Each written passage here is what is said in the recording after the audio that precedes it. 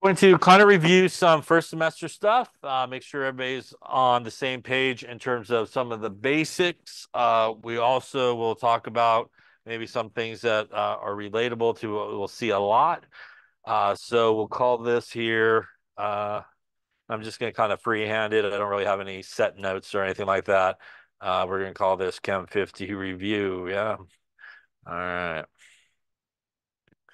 So we are next to the Chem 50 lab, which is next door if you want to go visit for old time's sakes. Maybe that was your professor for Chem 50 next door. I don't know. All right, so we're going to start with kind of the basics, measurements, since this is also a lab, right? So as you might know, whenever we take measurements, there's always some degree of uncertainty in a measurement. The degree of uncertainty in the measurement really depends on the piece of equipment that you're using. So for example, if we take like a ruler,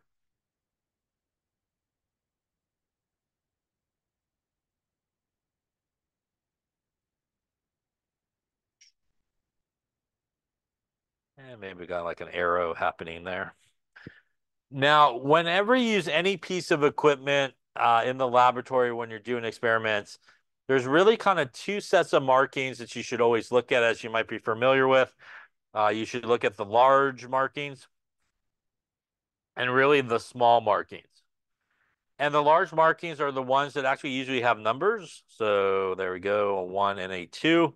So the difference here, excuse me, in this particular case is 1 centimeter. Then we usually want to look at the smaller markings that are between those large markings. And as you know, you do want to make sure that you count it correctly. And what I mean by that is, typically speaking, we usually start counting after the last large marking. So we would count like 1, 2, 3, 4, 5, 6, 7, 8, 9, and we end at the next big marking, which would be 10 in this case. That means in this case, each of the small markings represents how much? 1 divided by 10 is 0.1 of a centimeter, right? And that means that this guy here is 1.1, 1.2, 1.3, 1.4, 1.5, 1.6, 1.7, 1.8, 1.9, and 2 as we go across there. So whenever you take a measurement, you should always have certain numbers that no matter who looks at it, everybody should agree. And in this case, my arrow is at least 1.3. This is what it's referred to as all the certain numbers, right?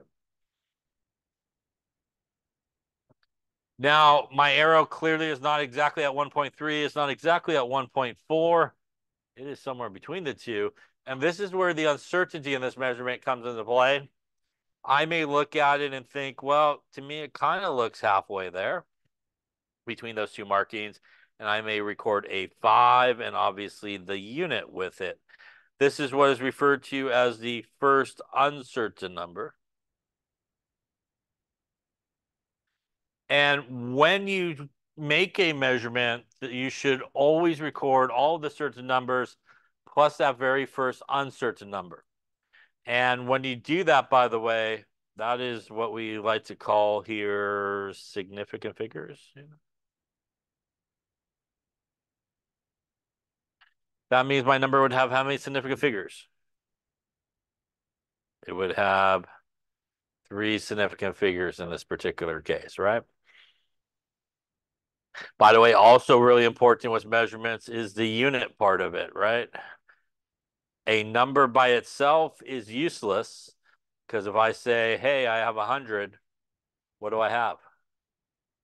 Nobody knows. I may have $100, may have 100 pennies, may have 100 apples. So without the unit, really the number is worthless. So when you record stuff in your notebook and lab and everywhere else in calculations, you should always have units associated with whatever you are doing. Now, we can look at this And the scaling does change depending on the piece of equipment that you're using. So for example, if we had, say, a wonderfully badly drawn graduated cylinder, hard to believe I failed art 3 times, but that is 10,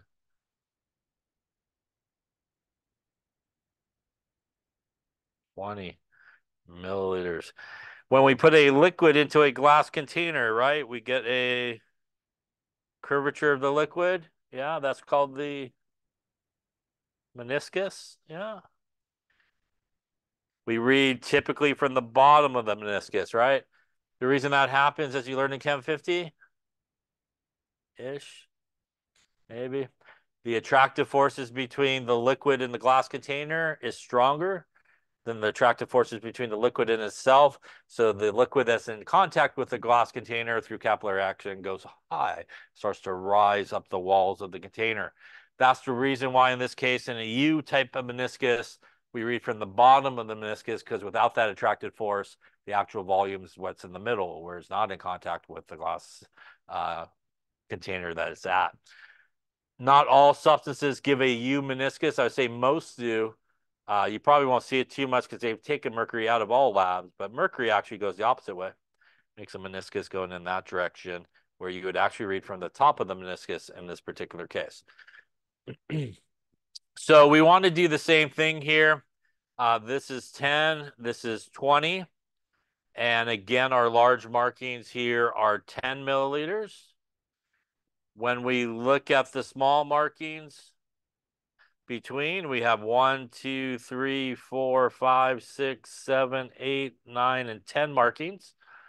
And again, that means in this particular case, each of our small markings represents 1 milliliter. 10 divided by 10 is 1. That would be 11. That would be 12. That would be 13, 14, 15, 16, 17, 18, 19. From the bottom of the meniscus here, we can see it is at least 15, which is all of our certain numbers. Once again, maybe I feel it's a little above half. Maybe I record 6 and our unit, and that will give us our 3 significant figures in this particular case, where the uncertain number is our last significant figure there, which is the 0.6. Usually means plus or minus 1 of that, so somewhere in that ballpark. Now, it's really important when you do take a reading that you do look at the scale, because not all scales are the same. So you could have, for example, a graduated cylinder like this.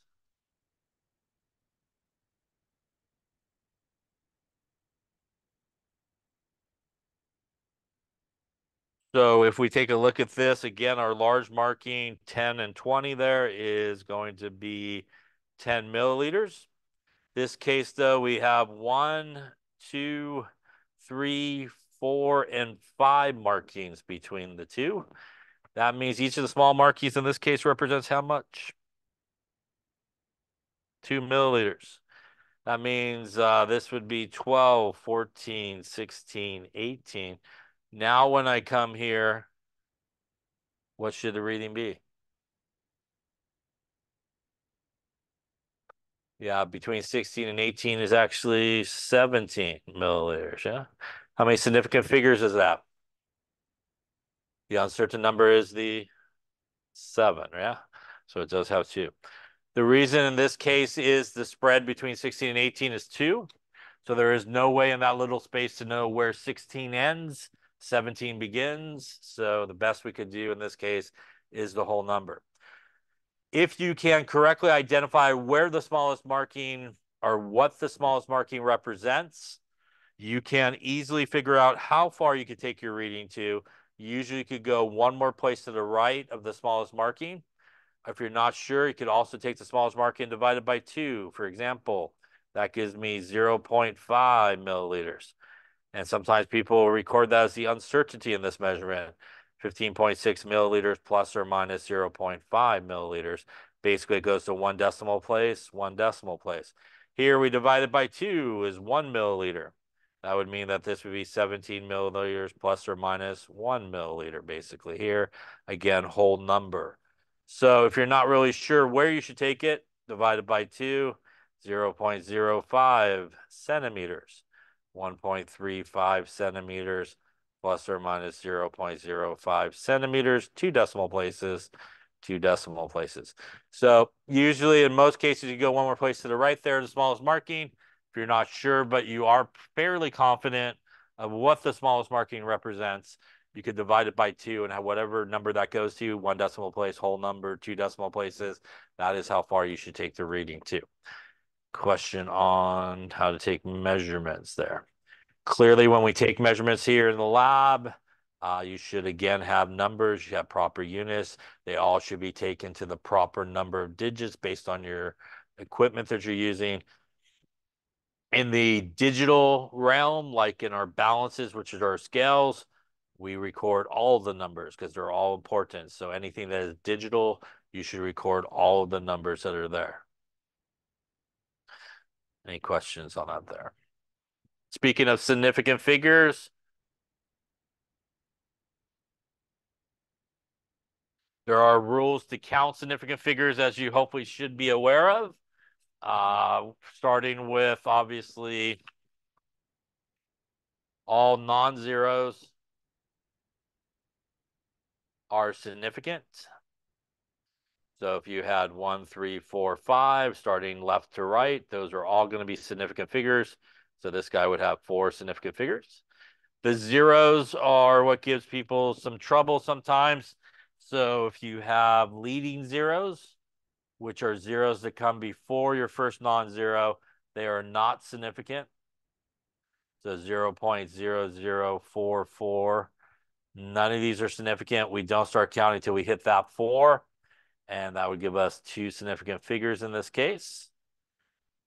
We have captive zeros or trap zeros. Those are going to be significant. Those are zeros that are between 2 non-zero numbers, like 4004. So starting here, those guys are trapped, they're significant, and that guy's significant, would give us 4 significant figures.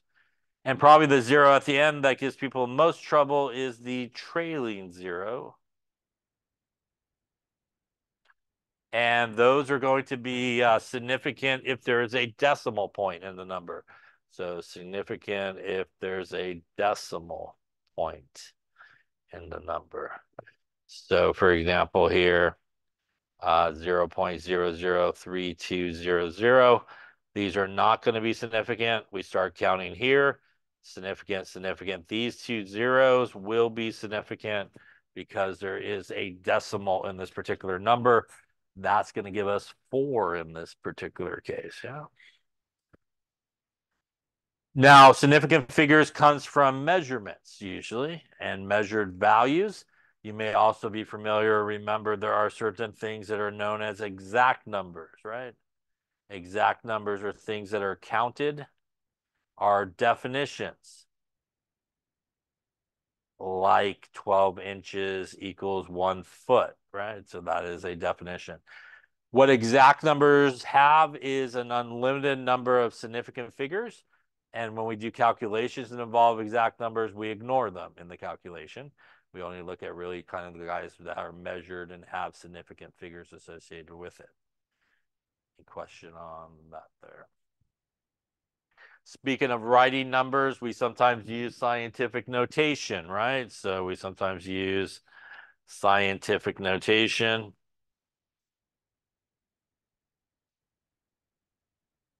And that is the general form of n times 10 to the n.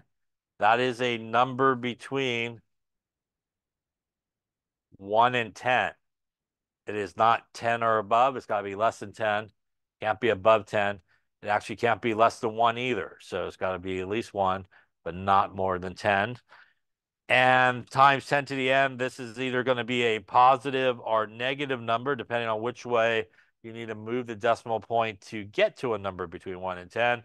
So 4.53. Actually, no, let's not do that. Let's see, 45326. So in this case, we would assume the decimal points here. So 1, 2, 3, 4 places to the left gives us 4.5326 times 10 to the 4. If it's a large number, you have a positive exponent. If it is a small number, you will have a negative exponent. So if we had something like 0.0032, we would go 1, 2, 3 places to the right, 3.2 times 10 to the minus 3. Again, a number between 1 and 10, not like 100, 200, or something like that. When you write a number in scientific notation, all the numbers that come before the times 10 part, they are significant figures. That means that this number here has 5 significant figures. This number here has 2 significant figures. By the way, when you write a number in positional notation, which is like decimal form, to scientific notation or scientific notation back to decimal form, you shouldn't lose significant figures. Our original number here has 5 significant figures, which is why we kept all 5 when we went to scientific notation. Our original number here had 2 significant figures, and that is why we have only 2 significant figures here when we go to scientific notation. Now, sometimes the only way, right, that you can write a number with the correct numbers of significant figures for your answer is scientific notation. So, for example, if I had 12,000 as my answer and I needed my answer to say 3 significant figures, there is no possible way to do that in a regular number form. Because if I put a decimal at the end, I now have 5 significant figures. Without the decimal, I have 2 significant figures. There's no way to get 3. Would 120 be 3 significant figures? Would it be the right answer in this case? It would not, because there's a very big difference between 12,000 and 120. If you don't believe me, imagine I owed you $12,000 and I said, I'll give you 3 significant figures. Here's 120 bucks, right? You're not going to be very happy with that, right? So we never want to round, right? In the interest of getting significant figures, and change the meaning of the number. So in this case, we would need to go 1.20 times 10 to the 1, 2, 3, 4 places. And again, that would give us the 3 significant figures and keep the value of that number the same. So the nice thing about significant figures is, our scientific notation is, you really can't control how many significant figures you need. So if I needed 4 significant figures, all I would have to do is pop an extra 0 in there, right? Now I got me 4 significant figures and so forth. So keep that in mind as well. Speaking of something that just came to my mind when we're talking about sort of measurements here, by the way, when I would do something like this, and let's just say my arrow was dead on that line at 1.3, what should I record? Should I record 1.3 centimeters, 1.30 centimeters? Is there a difference in terms of how you record that number if you're right on the 1.3 line? There is a difference. If you're not sure about it, this first number at 1.3 has how many significant figures? 2. The uncertain number here is 3. So when you record it at 1.3 in this case, you're basically saying, I think it's 1.3, but maybe it's like 1.4, maybe it's 1.2. And clearly, if I'm right on this line, that is a big room for error there, right? And it clearly is nowhere near either of those numbers as well. So we do not want to loft off any significant figures when we do it. We would want to record this, which would have how many significant figures? This would be 3 significant figures. The uncertain number, estimated number, would be the 0. And that's saying, I think it's 1.30, but maybe it's 1.31 or maybe it's 1.29, right? And that's like right there, which is pretty much what we see in our picture. So it's really important not to loft off numbers, even if you get right on the nose. And you want to make sure you don't actually add numbers either. So adding extra zeros when you shouldn't, based on the equipment you're using, is just as bad, because you're saying it's much better of a measurement than it really is based on the equipment that you're using. So you want to always make sure that you give the reading to the correct number. You want to make sure you always use the right amount of significant figures. Question on that? More important and more commonly, what most people do not know how to do correctly is actually punch scientific notation into your calculator. you want to make sure in your calculator you actually know how to punch it in correctly. So on your calculator, we have an EE button, we have an EXP button. Some of the newer ones have a 10 to the N type button, and they also will have like a little wheel on there. Yeah. And most of the time, this combination, usually our calculators are kind of like two-toned, got like one color on the front and kind of the sides are a different color. So these are actually your exponent buttons. These are actually the buttons that you should be using when you punch a number in scientific notation into your calculator. Also, a couple other buttons is your negative button, which on most calculators look like this, or this, not your subtract button. Yeah. So when you punch a number into scientific notation, into your calculator, like we have something like this, it's really important to punch it in correctly, which most people do not do correctly. So you want to go 6.25, you want to hit your exponent button, which on most people's calculators, if you have one of these two, we'll put on your calculator 6.2 and an E. May put 6.25, put like a little times 10, pop up a couple of zeros. When you hit this button of this guy or this guy, it represents this part of the number. That means you should not hit the multiplication button. You should not be doing anything like shift and log in your button unless you want to be really off in a lot of our chapters. So you want to make sure that is the only button that you use for your exponent. Now, we have -4 left, so we want to make sure we use our negative button. And I'll put a negative there, and then we would hit 4. I'll put a 4 and change that to a 4. And that is the proper way to punch a number in scientific notation into your calculator to get the right answer, which I assume is what you want. If you're using or have used before, like the log button, and again, people sometimes use that because when they look at the log, they see like a 10 to the x, and they think, that's probably my exponent button. I should use that. So a lot of times they do like a second or shift in that. You do not want to use that. By the way, you typically don't want to use the little caret or the multiplication button when you're doing it. That is exactly how you want to punch it in. Now, if you have this type of calculator, the only difference is your calculator, I'll just say it, programmed wrong, and it will do the wrong math if you are not very careful with it. So when you have a calculator that has those combination of buttons, you actually have to put parentheses around every number that's written in scientific notation that you put in your calculator. So you would do kind of the same thing. You would open a parentheses. You would go 6.25. You would hit your exponent button. On your calculator, it'll go 6.25. It'll go times 10. You'll have a little blinking cursor sitting right about there. At this point, you can do the rest. You'll do the negative button, and then you'll do the 4. And what will happen is you'll have your 6.25 times 10 to the -4. You will now have a little blinking cursor right about there.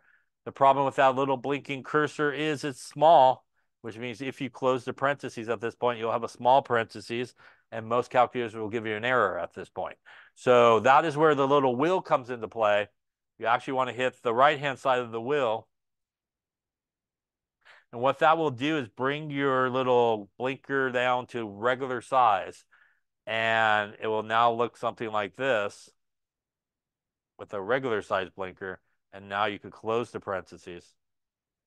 And you will now have, for that type of calculator, your number typed in correctly. Clearly, it looks like a lot of steps. I wrote each individual step, but it goes really quick once you understand how to do it.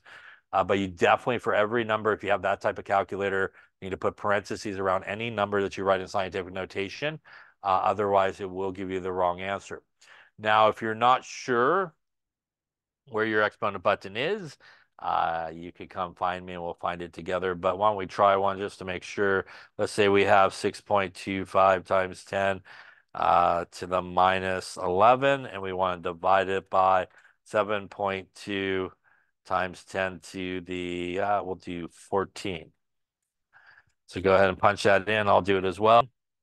This would be probably the proper way to do it. 6.25, you hit your exponent button.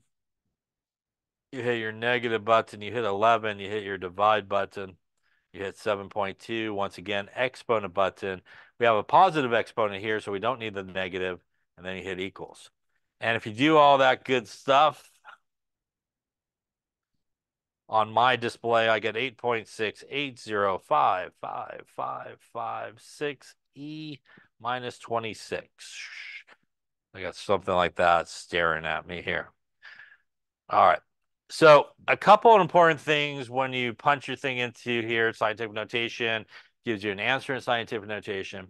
Here we would go with perhaps something like 8.7.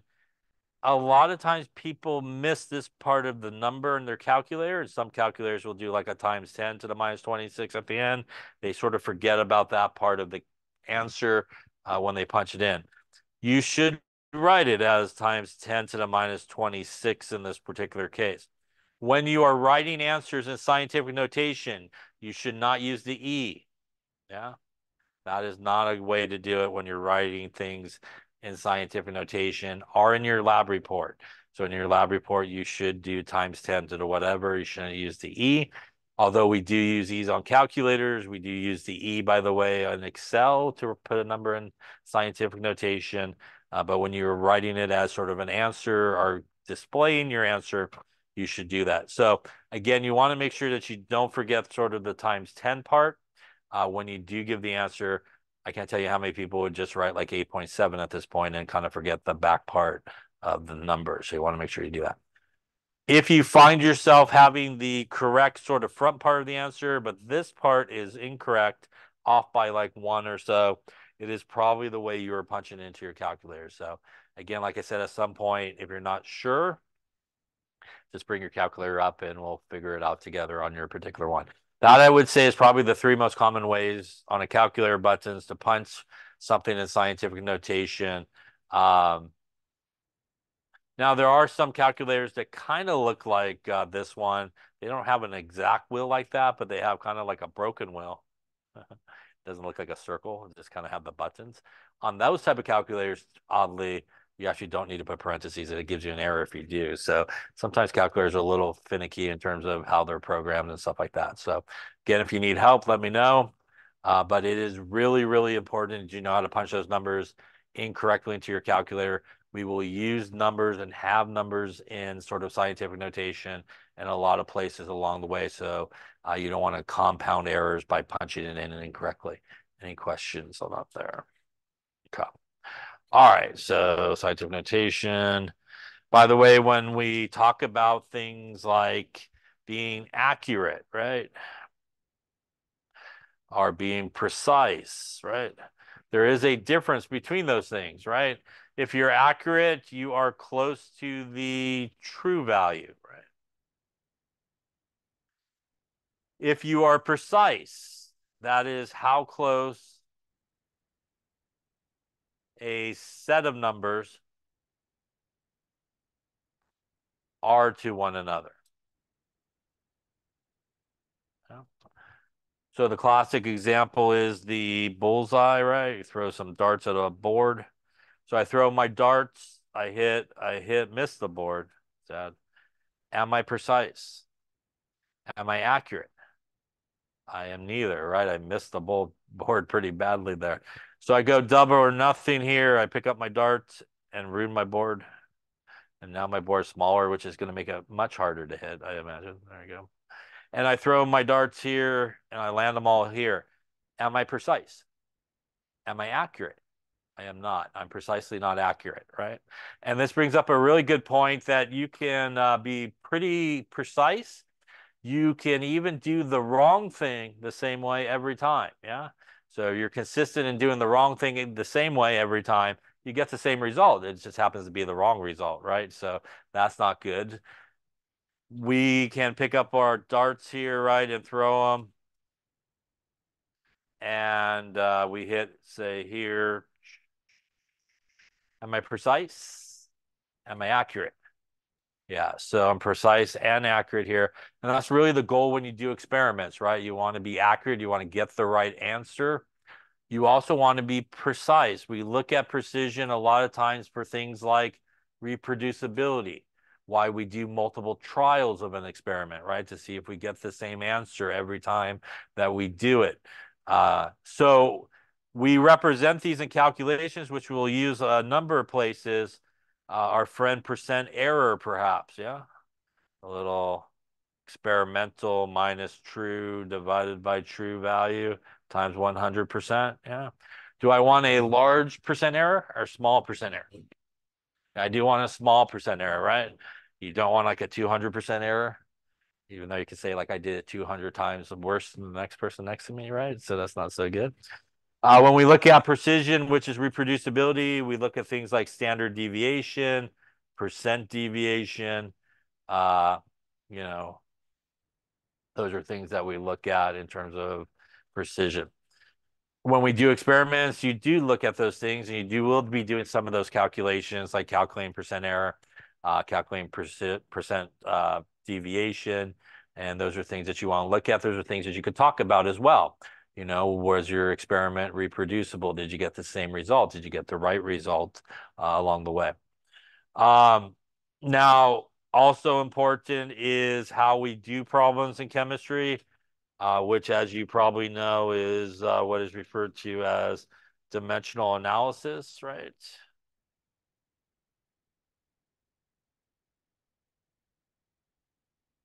Dimensional analysis is a way where we use equalities, like 1 foot is 12 inches.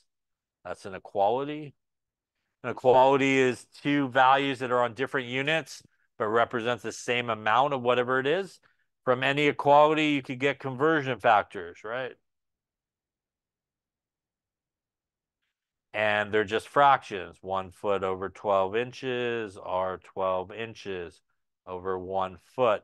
So when we set up a problem, like we want to know, how many feet there are in 625 inches, right? How many feet would that be? We set up our calculations to show our work like you will do, right?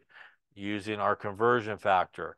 Opposites cancel, so inches on top, inches need to be on the bottom. Opposite location to cancel gets us 12 inches is 1 foot. Inches divided by inches equals 1, basically. Same if you took 2 divided by 2 equals 1. Inches on top, inches on the bottom equals 1. They cancel out. Then we would take basically whatever's on top here and multiply. Whatever's on the bottom, we divide, right? So we take 625, we times it by 1, which we don't really need to do. And then we divide it by 12 in this case, which would give us 52.1 feet. And that is the way you should show your work in chemistry. And here is dimensional analysis with units, canceling, conversion factors, right? Speaking of which, when we do calculations, we want to give answers to the right number of significant figures. So as you hopefully remember, right, when you multiply and divide, your answer should have the same number of significant figures as the number with the least number of significant figures. And that is different than when we add and subtract, right? When we add and subtract, we are looking at what? We're looking at decimal places, yeah? And it also is the least number of decimal places is what your answer should have.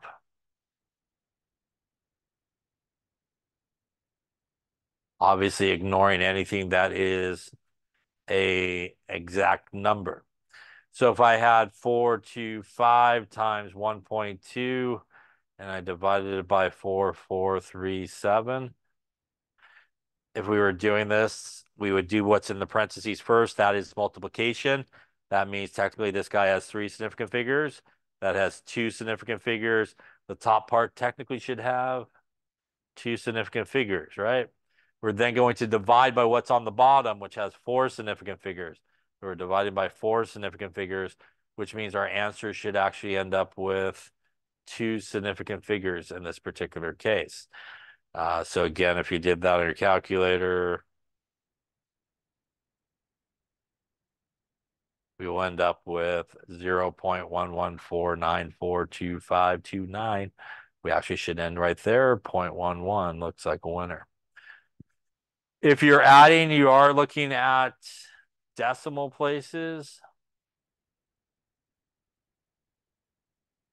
So if you added all this together, we'll try without the calculator and see how we do. So that's a, 6, that's a 1, that looks like maybe a 4, and a 6 is a 7.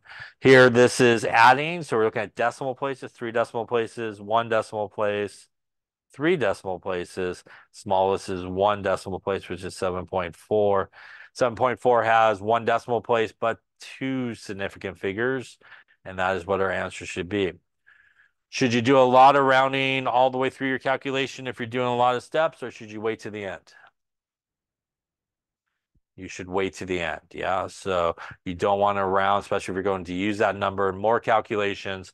Otherwise, you will find yourself rounding error, they call it, and you'll be moving more and more away from the right answer. Personally, I don't round. I just take the whole number on my calculator and continue on with the calculation. If you're going to write it down, keep a couple of what they sometimes call guard digits, a couple extra digits along the way, and that will help prevent any type of rounding error. Any questions on that there? Now, very common sort of conversions that we do, our friend molar mass, yeah? Molar mass is what units, typically? Not everybody at once. That is grams per mole, perhaps, yeah? We can find the molar mass on, like, the periodic table. A little carbon, 12.01, right? A little hydrogen, maybe, 1.008. We typically can grab it off of there. That's how many grams there are per mole. And we usually go about 4 significant figures when we do so. So if we had like a C2H4 situation and we wanted the molar mass, it would be 2 times 12.01 grams per mole for the carbon plus 4 times 1.008 grams per mole for our hydrogens in this case. And that's going to give us our molar mass for this particular compound of about 28.05 grams per mole. We can use molar mass in dimensional analysis like a conversion factor. You could use it as a conversion factor. The number always stays with the grams and it's always per 1 mole. Or you could flip it around and use it the other way if you needed to. Molar mass is really our conversion factor to go back and forth between grams and moles, which is something that we do a lot in chemistry, right? Not to be confused with our friend Avogadro, which we don't use all that often. Avogadro's number 6.022 times 10 to the 23. That is what we use to go between moles and atoms are molecules. It's Avogadro's number. Really don't use that all that much, but molar mass we do use a lot, obviously, here. Question on molar mass. So, all right. So, let's talk then about some other important things. Obviously, equations, yes, and understanding equations and how they are written. As you hopefully know, we have reactants, which is our starting material. They go to products, right, which is what is produced as a result of a chemical reaction. Chemical reaction is a chemical change. What you start with and what you end with are different things. In a chemical reaction, what actually happens? What is actually happening to the reactants? How do you get to the products? It's actually bonds being broken, right? Electrons, right? You break all these bonds and you make all these bonds, right? All about electrons and breaking and making bonds. So when we write equations and formulas, we sometimes will use little subscripts to indicate the state of whatever we're looking at, where obviously S is solid, right? L is liquid, G is gas, AQ is aqueous, right? Water environment. Is there a difference between aqueous and L? There is. Aqueous is a solution, which means you took something and dissolved it, like you took some sodium chloride and dissolved it in water. Liquid is a pure liquid, like just water by itself, nothing else with it. So that is the difference between them. They really are in the same state. We have conservation of mass, right? Which means we don't lose anything along the way in the chemical reaction. That's why all we're doing is breaking bonds, basically. That means when we use an equation, it should always be balanced, right? And we balance the equation by using coefficients. So maybe like a 2 there, maybe like a 3 there. And we have a balanced equation in this particular case. Remember that pretty much an equation is useless if it's not balanced, right? You always want to make sure it's balanced. By the way, if I wanted the molar mass of H2, do I take the 3 into account when I calculate molar mass? The answer is no. So when you calculate molar mass, it's just based on the formula. So this would be 2 times 1.008 grams per mole, which would give us our 2.016 grams per mole. You always do it based on the formula, regardless of what the coefficient is in the balanced equation. That is the definition of molar mass, how many grams there are per 1 mole, right? These numbers, as you know from stoichiometry, is also the moles of each of those. And in that case, that is 3 moles. So you never, ever would want to use the coefficient when you're calculating molar mass. You should just use the formula by itself to do so. Any questions on that there? By the way, sometimes things are written up there on top of the arrow. Those are sometimes referred to as a catalyst, right? A catalyst, as we'll talk a little bit about in the first chapter, is something that's usually there to speed up a chemical reaction. It is not a product. It is not a reactant. And it actually does not get used up. It is there basically just to facilitate that reaction happening a lot faster in most cases. And so sometimes you'll see, like, for example, on top of the arrow, like a metal written. You might see H plus written, which is an acid catalyst. So a lot of times on top of that arrow, you'll see some catalyst sort of written. Now, when we do calculations from equations and using those numbers that are in front, that is known as stoichiometry, right? So we do stoichiometry type calculations using a thing like this, like N2 plus 3H2.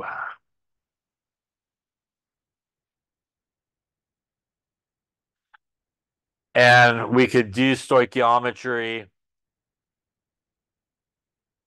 by doing what's referred to as the mole-to-mole relationship. We could say for every 1 mole of N2 we put in there, we get 3 moles of H2. For every 3 moles of H2 we put in there, we get 2 moles, sorry, 2 moles there. Coefficients, basically. 2 moles there of, that one was 3, huh? This one is 2 moles of NH3. And for every 3 moles of H2, we get, I did that one, huh? So which one am I missing there? There it is, 1 mole of N2. We get 2 moles of NH3. That one was a 3 there. So these are mole-to-mole relationships that we could use to figure out things like how much product we would produce if we started with a certain amount of N2. So if we knew the grams of N2 we started with, say we had 40 grams of N2, and we want to know how many grams of NH3 we would produce, what we would do is take the 40 grams of N2, we would use the molar mass of N2. The grams would cancel. We would then do our mole-to-mole relationship. 1 mole of N2 gives us 2 moles of NH3. Those guys will cancel. And then we would do our molar mass of NH3, moles of NH3 per grams of NH3. Those guys will cancel. And that will give us our grams of NH3. That is what is sometimes referred to when you start out with how much reactant to figure out how much product that you produce. That is what is known as the theoretical yield, right? Which is the maximum amount of product that you should produce if everything went correctly in this particular reaction. You had no side reactions. There is actually what is known as the actual yield, which is actually what you get when you do the experiment. And that is what is known as percent yield, we sometimes calculate, which is the actual yield divided by the theoretical yield times 100%. We want usually a high percent yield, right? Do we want a percent yield that's over 100%? Is that usually a good thing? That is usually not a good thing. That usually means you screwed up somewhere along the way. You have a lot of water weight that you shouldn't have and things of that nature. When we do stoichiometry, there's also what is sometimes referred to as limiting reagents, right? Or limiting reactants, wherever they call it these days. Yeah. And that is when you are given the starting amount of both reactants and you're able to get the moles of both reactants. You actually have to figure out which one is the limiting reagent. The limiting reagent is really important because that is the one that determines how much product you will produce, right? It is the one that really determines how much you will make. The excess reagent is the one that you have plenty of. You'll have leftover of it when it's all said and done. You'll have plenty of it kind of left over. I won't go into how to do limiting reagent type problems because there's multiple ways. I think nowadays most people are taught, correct me if I'm wrong, to do two separate calculations. Whichever one produces the least amount of product is your limiting reagent. Is that pretty much how everybody's taught these days? So bad they teach it that way. There's multiple ways you teach it. Sometimes you could also do a calculation between the two reactants to see if you have enough, how much you need of one to use up the other, and see if you have enough of it. And if you do, it's the excess reagent. If you don't, it's limiting. Or you could have been taught a way that would be very helpful for this class, which most people aren't, and do like a table or an ice table type of approach for that, which is sometimes used for that. But if it is a limiting reagent problem, you do have to somehow figure out, which one's the limiting reagent, because that's the really important one. That, again, is the one that determines how much product that you make. All right. Any questions on that there? All right. Then speaking of reactions, there are different types of reactions. And as you may know, basically, there are two main categories of reactions. There are what are referred to as double displacement reactions.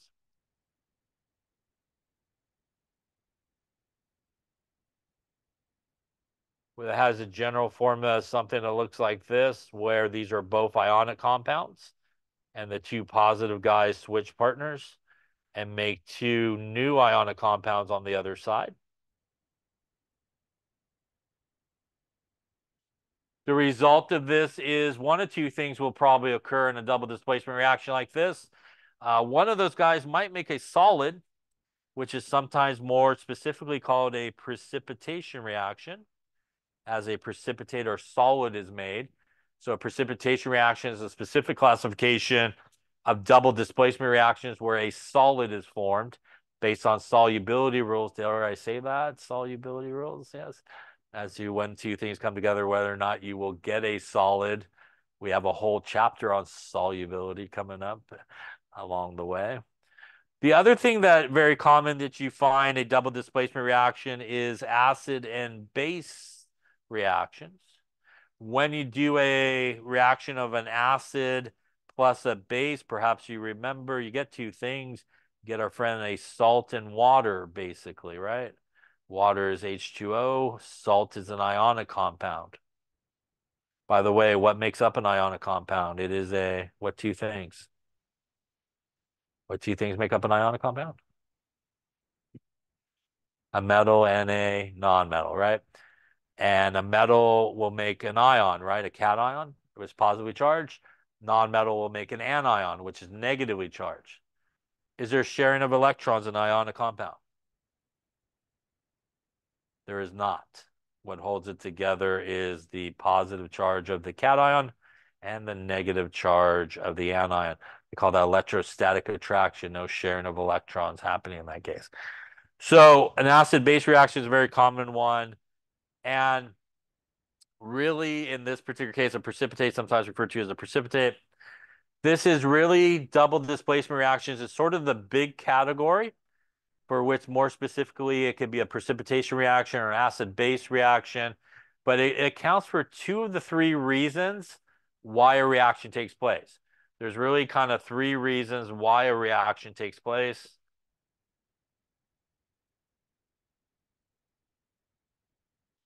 One is the formation of a precipitate. The formation of water. And the third one is a transfer of electrons. So there's your water being formed, there's your precipitate being formed. Double displacement reactions pretty much take care of two of the three reasons why a reaction takes place. So what is the third reason? The third reason is really the other classification of a reaction, the big umbrella, which is our friend, the redox reactions. Yeah. Redox reactions is the big classification. Those are oxidation and reduction reactions. Maybe you learned some of that in Chem 50, depending. Sometimes they go a lot into detail or sometimes a little bit of detail. I think you have an experiment you did on that. Basically, oxidation means somebody has lost some electrons, somebody has gained electrons. Leo the lion goes grr, right? Loss of electrons, oxidation, gaining of electrons, reduction. People are fond of oil rig these days. Oxidizing is losing, reducing is gaining. But that is basically what it is. They actually always happen together. So if somebody loses electrons, somebody's going to gain electrons. And that is basically going to be a transfer of electrons, which is the third reason why a reaction takes place, is a redox reaction. What are redox reactions? They are more specifically sometimes classified as your synthesis combination reaction, where two things make one thing. Your decomposition reaction, one thing breaks apart into two or more things. Your single replacement reactions, where you have one thing by itself, a metal or non-metal, plus an ionic compound. And if this was a metal, it will come in and kick out that guy right there and make a new ionic compound. And that guy will come out by itself. In order for this reaction to take place, whatever is coming in needs to be more reactive than what it is replacing. That is like an activity series. Maybe you remember, you maybe learned about in Chem 50 and stuff like that. Also, part of redox reactions are combustion reactions. Although most people think of combustion reactions as the organic combustion reaction, which means you have a carbon, hydrogen, or oxygen sort of guy, plus a little O2, make some CO2 and water. Like when you light your Bunsen burner, a little methane, some oxygen, a spark, you get flame. Really, the only thing that you actually need for a combustion reaction, by the way, is just oxygen being present is really the only thing that you need for it to technically be considered a combustion reaction. That's why if you take a look at, we were talking about the magnesium thing earlier, when you burn it in fire, take magnesium, some plus some oxygen, make a little magnesium oxide. This could be classified a bunch of ways. That is two things that make one thing, which means it's a synthesis reaction. That is a redox reaction. Oxidation state 0, +1, -2, transfer of electrons. And it could also be combined as a combustion reaction because it's O2 is involved. So you can't classify the same reaction multiple ways depending on what you're looking at. But you know, sometimes we look at one sort of aspect of it over another. Question on types of reactions. Speaking of equations, types of reactions, really important in this class to be able to write equations with the proper formulas and know what's going on. Part of your grade on your work is to be able to write those equations. As bad as this is going to sound, it's just the way this class is. It's Equations are oftentimes not given to you. You're given the information about what's happening, and you have to understand what's going on, as we talked about earlier, and be able to write the proper equation based on the situation. So as we get to that middle part of the class, after the first chapter, all that equilibrium stuff, there's a lot of situations where that you kind of only get like, okay, these two things are going to come together, and you have to draw upon your knowledge to be able to figure out what's going to produce and be able to write the equation correctly to do the calculation. So that is an extreme part of this class where people struggle a lot. They try to McFake it a lot with the math. Like, oh, I've seen this math a lot, so I'm just going to roll with the math. I don't really know what's going on. And it doesn't usually turn out well for a lot of people. And they really struggle with the equation part and writing it. And unfortunately, a lot of times you kind of have to start at that point to kind of do the calculation. So it kind of freezes a lot of people when they try to do calculations in this class. So if writing equation is troublesome for you, understanding what you get when these two things come together, I would highly recommend you kind of review writing equations, what you get in. Like, we do a lot of acid base stuff in this class. So look at, when these acid and bases come together, what do they make? Double displacement reactions are very common that we come across a lot in this class. We do hit a lot of single replacements when we kind of get into the electrochemistry, which is really redox and stuff like that. But opening up, just understanding how to write those equations is really, really important for the calculation part in this class, and where a lot of people really do struggle with, like, I'm not really sure. And that does lead a lot of people down a really bad road of, I'm just going to try to fake it a little bit with like what I remember sort of happening. So don't fake it. Yeah. Make sure you kind of know how to do that. It's going to make it a lot easier, hopefully, for you. Now, a couple of last things to talk about here to close out some important review things. Solutions are really important. We obviously deal with a lot of solution equilibrium and solutions.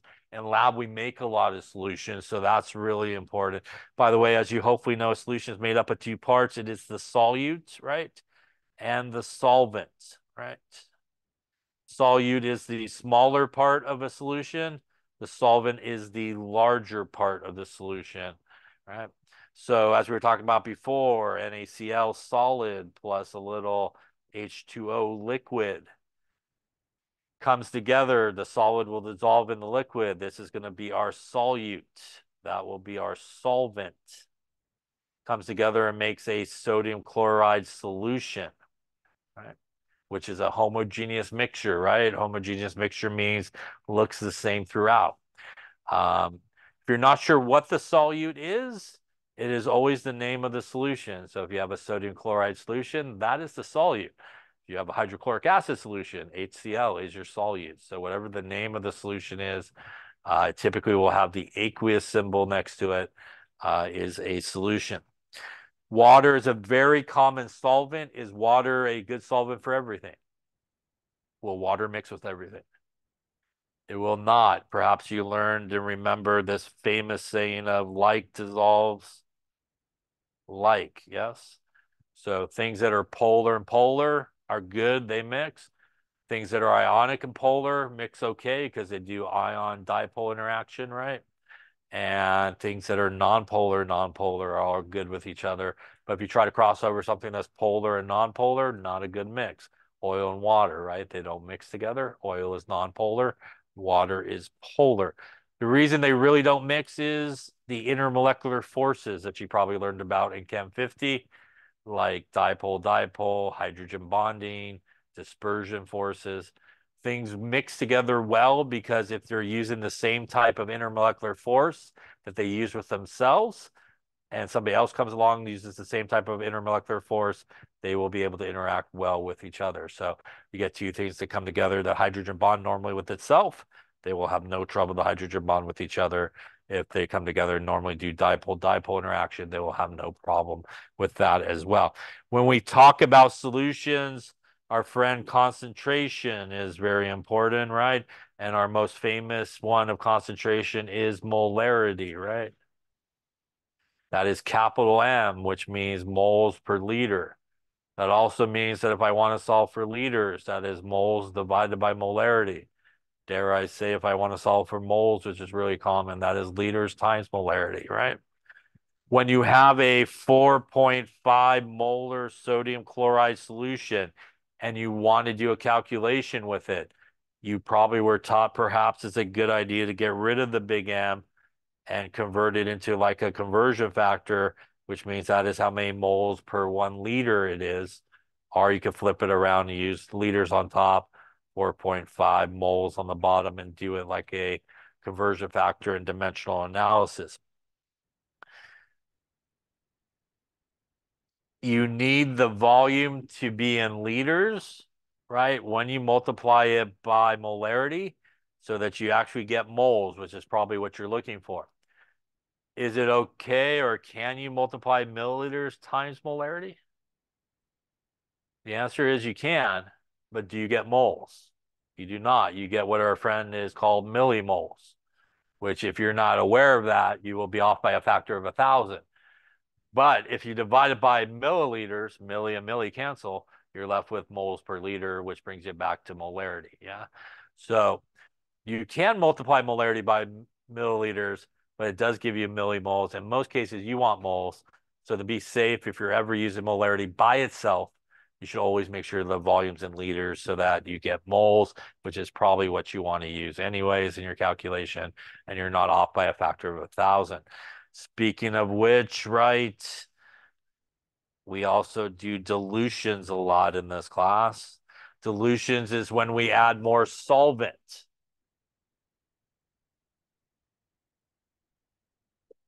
to our solution. How does that affect the molarity? Well, since molarity is technically moles of solute divided by liters of solution, and since the solution is the solute plus the solvent, when we do a dilution, the only thing that we add is really more solvent, which is increasing the liters part of our molarity, which means that's going to give us a bigger number on the bottom, and we will see our molarity go down, right? It's because we're diluting it. We're adding more water, for example, increases the volume of the solution, makes the bottom number larger, smaller molarity. Perhaps you learned M1 V1 equals M2 V2 for a dilution equation. I know they teach C1 V1 equals C2 V2 these days, I imagine, right? Or either one of those. So M is the molarity and volume. Molarity and volume usually before the dilution and after the dilution. C is just generic for concentration unit. V is volume, concentration unit, volume. The reality is you could use any concentration unit and use this equation, which is why sometimes people are taught C1 V1 equals C2 V2. You do percent mass to mass, percent volume to volume. You use any type of one that you want. We use this for dilutions. I hope you were not taught to use it for titrations. I hope not. Or stoichiometry, because that would be not correct in all cases. You get lucky occasionally, but it will not work right for you. You should do a stoichiometry problem for something like a titration problem, not really rely upon this. Confusing sometimes is, if you Google it, some people will call this the titration equation, and it's really not. Shouldn't be used for all titrations. So when we solve for M1, that is the concentration or more dilute solution. V1 is the volume of our more concentrated solution, M1. V1 is the volume of that more concentrated solution. M2 is the more dilute solution concentration, and V2 is the volume.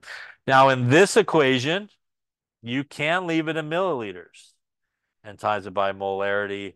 And let's say you wanted to solve for M2 and you left this guy in milliliters, the milliliters will cancel and it will be okay. So this is the one place where if you want to leave it in milliliters, the volume, if you're doing a dilution equation, it's all good. What you'll get in terms of volume is milliliters out. And if you put both milliliters in, it'll work out okay. Because technically, when you do this top part, you get your millimoles we talked about divided by your milliliters. Those guys cancel, and now you got your moles and liters back, and you have your molarity back. So the only place really with molarity that you can probably safely leave your volume in milliliters is if you're doing some type of dilution. Any questions on that? Now, let's say, for example, we had a table. We're going to make some test tubes. And we got solution A, solution B, and creatively solution C in this case, right? And let's say we're going to make a few test tubes here. Let's just say A has a concentration of 5 molar, B has a concentration of 2 molar, the kind of stock bottle you're going to grab off of the shelf, and C has a concentration of 1 molar, right? And let's just say in this first test tube, we're going to mix together, 5 milliliters of this guy, 4 milliliters of this guy, and 1 milliliter of this guy. And this one, we're going to take 6 milliliters of this guy, 3 milliliters of this guy, and 1 milliliter of this guy. So I do that, right? And I put it into here, test tube number 1. And I want to make this solution right here. So my question is, when I dump A into here, B, and C into this test tube, what is the concentration of A when I put it into the test tube? Is it 5 molar? And I put it in there with all the other stuff. Is it 5 molar or does it change? Again, it's very quiet. So I'll ask the same question about B and C. Is B 2 molar? Is C 1 molar? The answer is it changes. When you pop A in here, for example, right? You just put 5 milliliters of A in there. Then you popped in there 4 milliliters there of B and 1 milliliter of C, not drawn to scale, Clary, right? I have just did what when I put all those together? I just did, our friend, a dilution, yeah? The volume of all those guys have now changed, right? Which means the molarity changes as the volume changes. So we do not have 5 molar A anymore in there. We do not have 2 molar B in there anymore. We don't have 1 molar C in there anymore. So if we wanted the molarity of A in the mixed solution, it is really a dilution problem. So we had originally M1 V1 equals M2 V2. So if we did it for A, our original concentration was 5 molar. We used 5 milliliters. My M2 is what we're trying to figure out what the new concentration is. What would my V2 in this case be? What is the total volume of everything after I mix all this together? It is 10 milliliters, right? 5, 4, 1. That is 10. That all went into the pool together, right? So 10 milliliters, right? So when I solve for M2 in this case, I have 5 times 5 divided by 10. My molarity of A in that mixture is actually 2.5 molar. That would be the same thing for B. You would have to do a calculation for B the same way. For B, our original molarity was 2 molar. We used 4 milliliters of it. Our new molarity in our 10 milliliters that we just did. Again, for B, if we solve for it, it would be 2 times 4 divided by 10. In that mixture, B is 0.8 molar. So very commonly in this class, we make a lot of solutions. And very commonly, we make a lot of solutions from a table like that. And very, very commonly, you're asked to what is the concentration or molarity of those components of that solution in the mixture.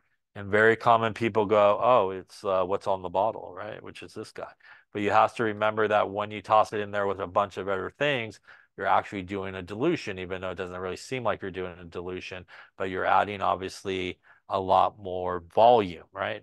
Anytime you add more reagents to each other, you're essentially doing nothing but diluting down your actual sample because most solutions are water-based, which means you're actually adding a lot more water in there every time you add another reagent with it. So this right here is a very common sort of calculation that we do in lab, especially in the first couple of experiments for sure. You want to make sure that when you go to do these calculations, that you just don't run with what the molarity is on the bottle.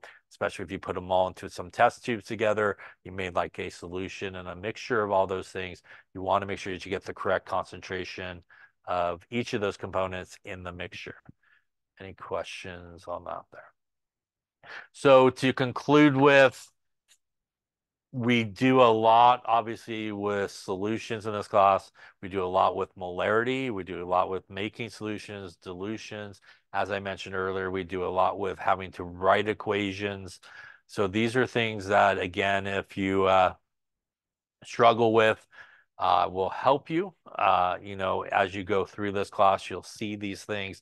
Definitely the writing equations is a really big hurdle for a lot of people. Being able to come up with those equations, and that helps you understand what's going on, is really big trouble. And this sort of molarity, dilution, solution type situation and figuring out, what is the concentration of things is also a very big hurdle for a lot of people in this class. So I did put up on Canvas a module that has some review of some of these topics that we just talked about. So you might want to go through them or kind of look at, those chapters again, and that will sort of hopefully help you out. Any questions on any of that stuff there?